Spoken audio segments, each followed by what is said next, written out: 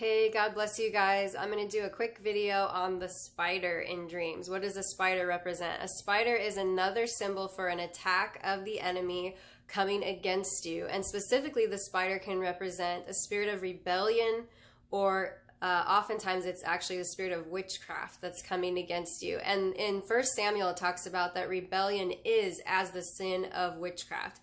And oftentimes, because spiders are so small, but their bite can be deadly. This is very might be telling of the type of attack coming against you. It seems like something small or innocent or not a big deal, but it's allowing a deadly access point to your spiritual life.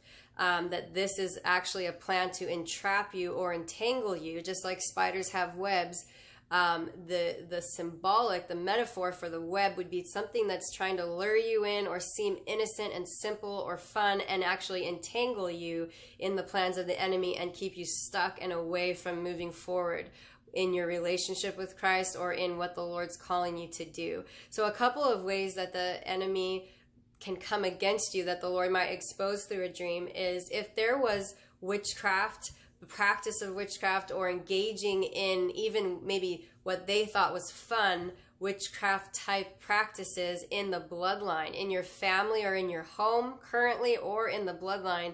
The Lord may be exposing that that's an access point, that you need to stop and pray and ask the Lord to cleanse your bloodline with the blood of Jesus. And it's very simple. Just trust Him as you pray and ask Him to cleanse that, and ask Him to show you if there's anything that's basically acting as a door opening so that that witchcraft and attack can come in. And another way is if you are engaging, if we're engaging in like even a small sin of rebellion, or a small sin, or watching something or listening to something that maybe has ties to witchcraft, that may be an open door. And the other way is if you are actually pressing in and following God and doing some sort of ministry, the enemy will take notice, and the people, we know witchcraft is actually really rampant today in the Western culture. It's pretty much celebrated now. So there are people that may take notice of your ministry or what you're doing and actually seek to send their attack through witchcraft